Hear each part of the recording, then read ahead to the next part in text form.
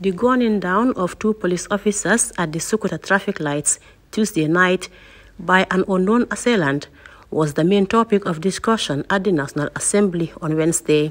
NAMS cited national concern, urging the government to act fast to tighten the security situation and avoid a repeat of the unfortunate situation. Others argued that this is the first time security officers are openly gunned down in such a manner, illustrating the deteriorating security situation in the New Gambia. The two police officers who were gunned down while on duty at the Sukuta Jabang traffic lights included one Sangje Gomez and Pate Jallo.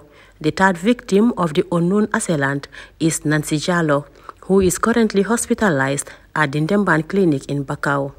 Parliamentarians took a minute of silence for the fallen men in uniform as police launched a nationwide manhunt for the shooter.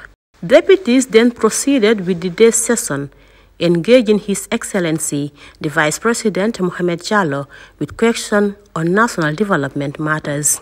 The NAM for Sami constituency, Alfuseni Sise, explained that Sami Surawakunda catchments find it difficult to access health centers and schools due to poor road networks caused by erosion, and asked the Vice President if his office is aware of the problem. We are aware that erosion has caused damages to the road, and the National Disaster Management Agency had dispatched a team from the National Roads Authority to survey the site. The team has done a design and prepared a bill of quantity for a culvert that needs to be installed. A contractor has been identified and work will begin soon. The deputy for Serekunda, Musa Cham, asked the Vice President to update the Assembly on government's poverty alleviation program for citizens and as well clarify the contractor conducting the dredging of water canals that flow from Abuko to the Kutu stream. That the government of the Gambia under its macroeconomic program is monitoring poverty reduction spending on a quarterly and annual basis.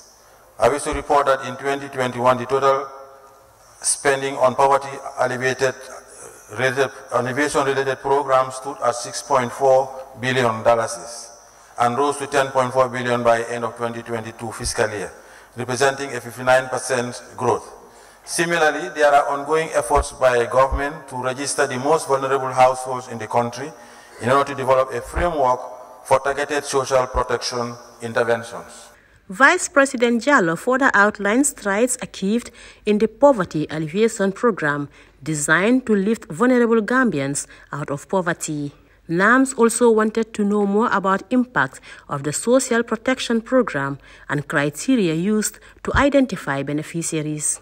The Minister for Communication and Digital Economy, Usman Bah, was next on the podium, where he faced questions on the high cost of internet and data and plans in place for the Gambia to have second and third cable. Minister Bah responded that his ministry is aware of the issue and is working to solve the problem. He was followed by the Minister for Basic and Secondary Education, who was asked by the Deputy for Fonyi Kansala, Almami Jiba, to explain why teachers 1/6 payment were delayed only to be paid after the Tobaski feast. The failure for the 1/6 advance payment to have reached the accounts of these teachers was not the fault of the Ministry of Basic and Secondary Education. All we had to do, we did, and the information was forwarded to the relevant authority to effect the payment. For the Brikama North NAM, the degradation of 3 forest parks around Brikama are worrying. He asked the Environment Minister to inform the Assembly about plans to ensure the protection and preservation of the National Forest Park.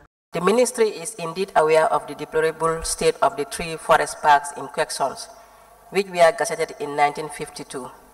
At the moment, on the activities being implemented to get this situation corrected, several measures are in place for the protection and preservation of the parks, including prevention, control of indiscriminate night dumping in the forest park, which is not in line with usual forest maintenance, through the persistent cleaning of the dump sites in the forest with the help of some of the environmental groups and concerned citizens.